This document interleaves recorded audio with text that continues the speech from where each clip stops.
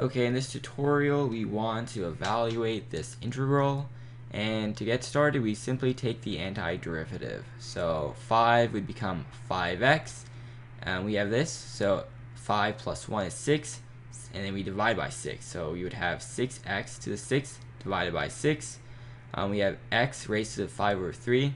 We add 1, so we can say plus 3 over 3. We would get 8 over 3, and then we divide by 8 over 3, which is equivalent to 3 over 8. And now we do negative 3 raised to the negative 2. We do negative 2 plus 1, which is going to be negative 1, divided by negative 1 is simply going to be a positive number. So now we clean it up a little bit. So 5x is fine.